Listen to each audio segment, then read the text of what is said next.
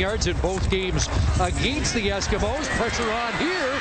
He steps up, gets away, and takes off. First down. Darian Durant across midfield, and he'll slide in Eskimo territory untouched.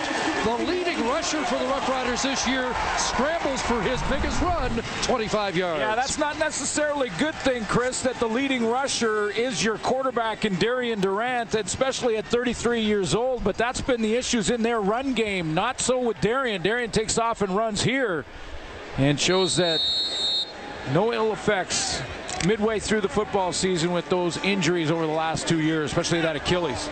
Got away from Odell. 2nd and 3. This time a nice fake. And it's Durant running first down and more. And he'll skip out at the 37-yard line. Nice quarterback option.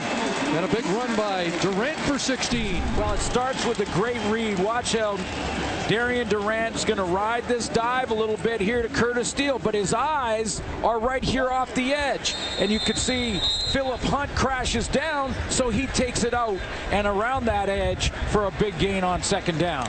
2 carries. Riders score the better for Saskatchewan, and Durant runs it down for another first down on the quarterback draw.